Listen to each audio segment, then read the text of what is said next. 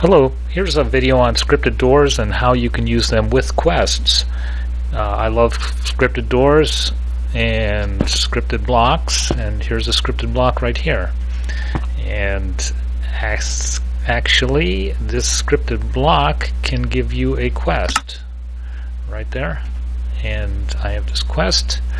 I need to get an iron sword. Okay?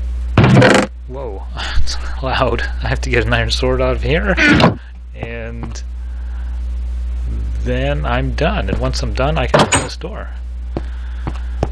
I can walk through, close it, and that's fine. Before I couldn't do that. And if I get close to this door, it opens automatically. And it closes automatically. Okay?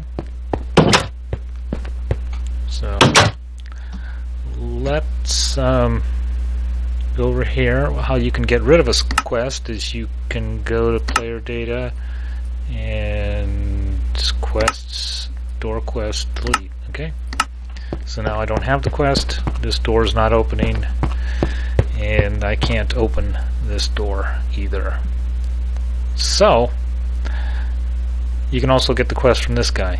You have to make the quest in an NPC, and then you can give it to you can put it in a scripted block there.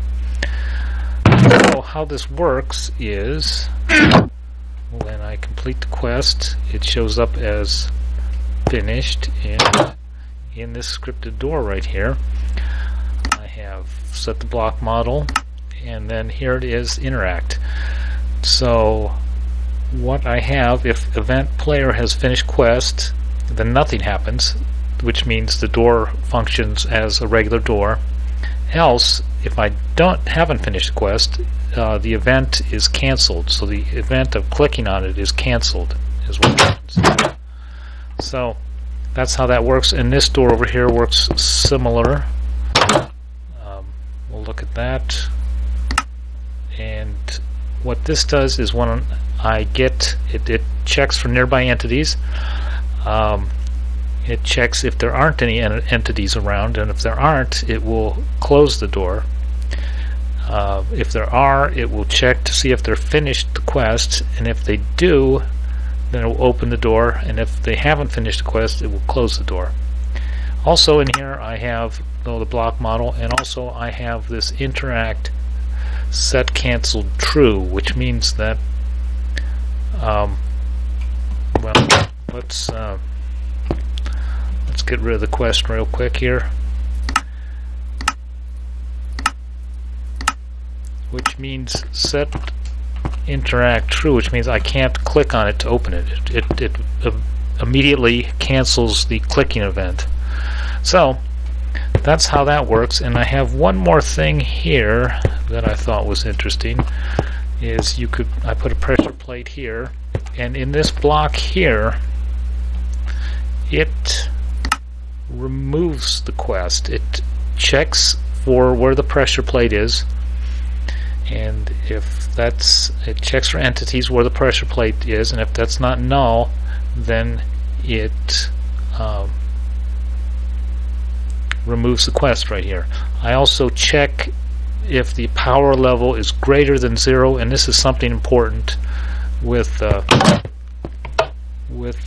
scripted blocks, because they will run the redstone event on power up and power down.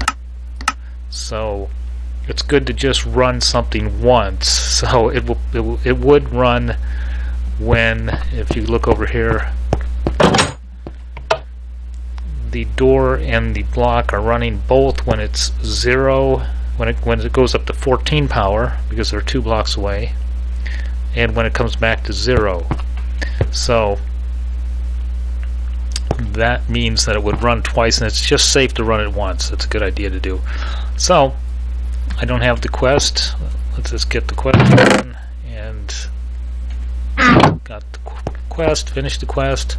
I'll walk through the door, but as soon as I get that pressure plate, I can't go back again. So there's what you can do with scripted doors. I don't think I can jump through there. That's what I was. The plate wants to open it. So that's scripted doors and scripted blocks. A quick example. Thanks for watching.